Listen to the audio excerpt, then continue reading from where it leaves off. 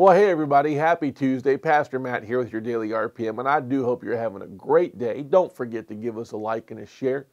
Hey, this week we're speaking about spring break.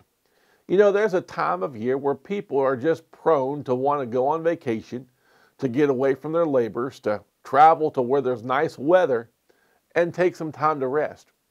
And we've been speaking about that is actually a good thing when done the right way. And even Jesus himself, I want to give you this verse in Mark chapter 6 today. He gives us this. He said to them, "Come aside by yourselves to a deserted place and rest a while." For there were many coming and going, and they did not even have time to eat. They were very busy doing the works of God. They were working hard ministering to people. They were working hard loving people, praying for people. And whether it's ministry work or even going to our natural jobs, that can be taxing on us.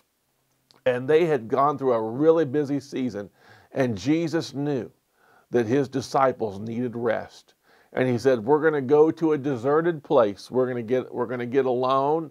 We're going to get away from the crowds. We're not going to be involved in trying to do anything. We're simply going to take time to rest and allow the Father to minister to us.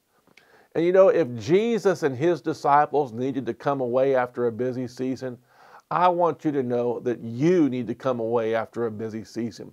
It's okay to rest, and it's okay to go on vacation. Now, if you're there today and you say, "Pastor, I just don't have the money," can I tell you that the Lord would never give you a responsibility without giving you the ability?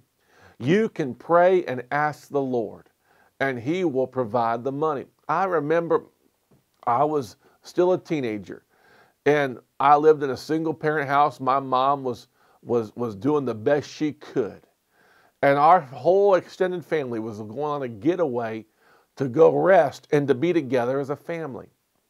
And my mom did not have the money to be able to participate. But I remember praying and believing God. And I remember I worked some extra hours at the restaurant I worked in.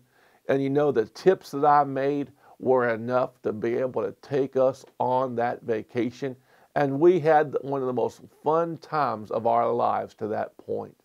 And I want you to know, if you're willing to use your faith and work a little bit, there is a rest available for you. God bless you. I'll see you tomorrow. If you like this video, like and share, and follow my dad on Pastor Matt Ministries.